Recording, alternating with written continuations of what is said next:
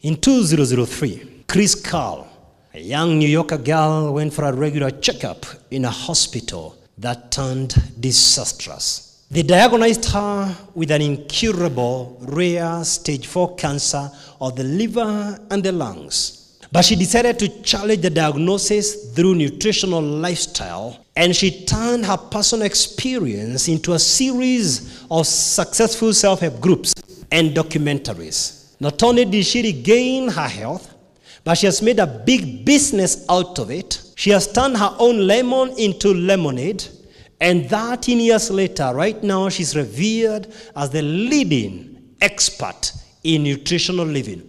And she has proved that cancer can be cured through lifestyle. What precedes, however, is your mental status. Let me make a disclaimer tonight.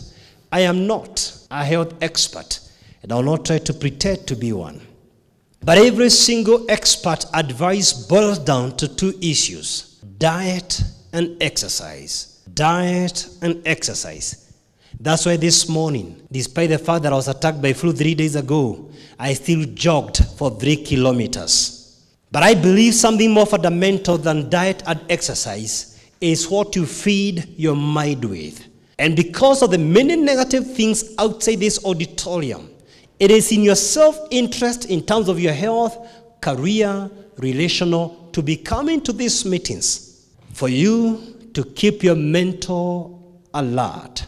Mahatma Gandhi, one of the greatest brains since the beginning of time, said this: it is not about the physical ability, but it's about your tenacity, indomitable will, the undying spirit.